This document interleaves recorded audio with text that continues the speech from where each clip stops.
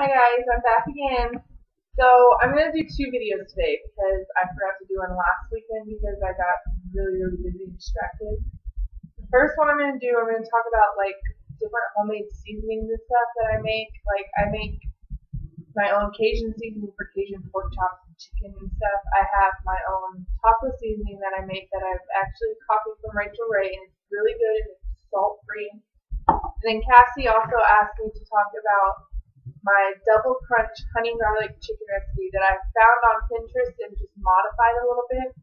And this mixture makes so much that I actually freeze it and I have it left over for the next time I want to make the recipe. So it makes quite a bit. So when you can always have it on hand. So say you are running late trying to make dinner, it's something a quick, easy season and throw it on the George Foreman grill or throw it on the barbecue or whatever. It's just quick, easy stuff to have on hand, I guess is what I'm trying to say. The first one, and I'm going to keep looking down because I have everything written down in my recipe book, which my best friend Janelle gave me this for my birthday a few years ago. Love this thing. It's been a lifesaver more than once because it holds everything I could possibly need. So the first thing I'm going to talk about is the Cajun pork chop. My husband loves this seasoning. I don't remember how it came about, but I ended up writing it down one day, and this is his go-to thing that he always wants to make, and I actually haven't made it in a while. Maybe I should do it next time. It's 1 tablespoon of paprika, which I use sweet paprika just because it gives it a little bit more different flavor than a regular like smoked paprika, and it's really good this way. A 1/4 teaspoon of cayenne pepper, and then 1/2 teaspoon each cumin, salt, sage, garlic powder, and pepper. Mix it all together. I get these little Tupperware containers. You just shake it all up, and you can keep it in this in your pantry forever because it'll last for a long time. That's it. When you want to cook it, you just coat the outside of it. I poke the meat with a fork to like tenderize it a little bit, and make sure to rub the seasoning into the meat and let it sit for about 20 minutes in the refrigerator, and then with some olive oil and a little bit of butter mixed together in a pan. You can grill it on the stove top, or just run some butter on your George Foreman grill and grill it that way. That way it gives it that little extra crispiness when it cooks. It comes out really good. Jim just loves when I make this. I should actually make it probably in a couple days. The next one I'm going to talk about is the taco seasoning. I love this taco seasoning better than the stuff you buy in the packets because it is salt free. When you like are making your meat or your chicken or whatever kind of taco things you want to make, you can control how much salt you put in it. And I kind of make it a little bit on the spicy side because I love spice. My husband's Puerto Rican. Everybody I know loves spice. But basically it's a tablespoon each of garlic powder, onion powder, and chili powder, and cumin. And then a 1/4 teaspoon of crushed red pepper. But I tend to use a little bit more than that, about 1/2 teaspoon, just to give that extra flavor. Plus, when I boil my chicken, I usually boil the chicken first and then shred it to cook it in this. And I always add crushed red pepper to the water while it's cooking. But what you do is you cook your meat however you're going to make it. You brown your hamburger and drain the grease. I like to boil, like I said, I like to boil the chicken and then shred it, and then you throw it in a pan. After you've like drained your grease or anything, you put it back in the pan, just like a taco seasoning packet. But because you have it in this, you're going to measure out 2 tablespoons of your own seasoning mix, and then use a 1/4 cup of water to mix in with the seasoning mix to get it to marinate, I guess is the word. It's just like if you were using a seasoning packet, it comes with 2 tablespoons seasoning, you add the water. That's basically what you're doing, except you have your own instead of a pre-made pack. That's the easiest thing I think ever. Last but not least is my double crunch honey garlic chicken.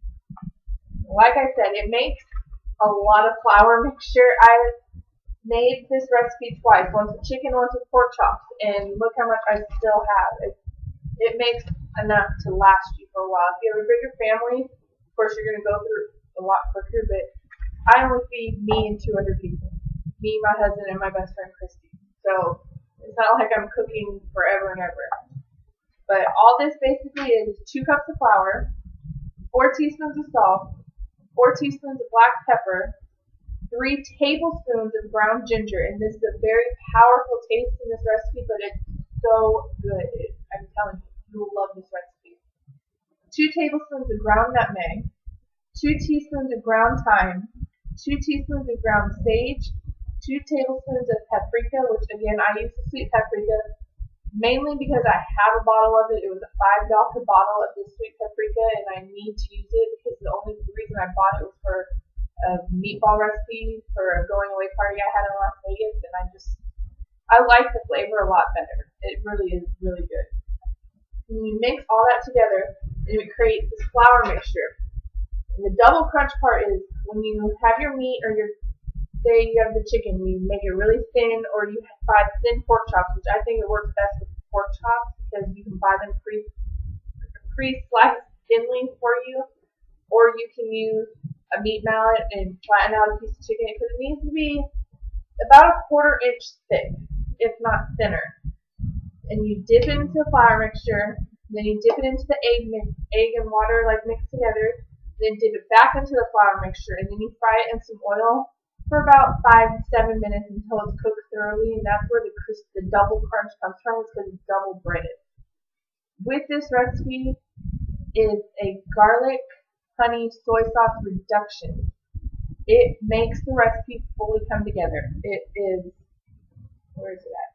2 tablespoons of olive oil, 3 to 4 cloves of minced garlic, which I buy the jar at Walmart of the pre-minced garlic just because that's easier for me instead of trying to find the head of garlic and trying to mince it every time I need it in a recipe. I just buy the pre-minced stuff that's in a jar with a little bit of liquid that comes off of it. Anyways, 3 to 4 cloves of minced garlic, and then you brown that. Don't cook it till it burns, just enough to where you start smelling the garlic really good in your kitchen. And then you're going to use 1 cup of honey, a 1/4 cup of soy sauce, and a teaspoon of ground black pepper. You mix it all together, but you have to watch it carefully because it will bubble over like that. The first time I made this recipe, I ruined my stove in the apartment in Las Vegas because that honey is hard to clean off once it boils over. I will try and record this recipe. I don't know when, because it's kind of an intricate recipe and it's not something I can really make in advance like I usually do.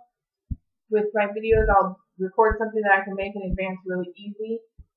I'll see if I can't do it maybe coming up in the next couple of weeks. I'm going to try and post a video every Saturday.